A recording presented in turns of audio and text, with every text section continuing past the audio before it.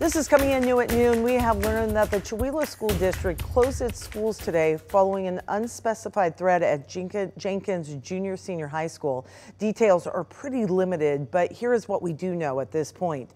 Students who were riding buses this morning were then sent back home. Now, the Chewelah Falls School District, who was not a target of the threat, said that the threat was vague and was made on TikTok.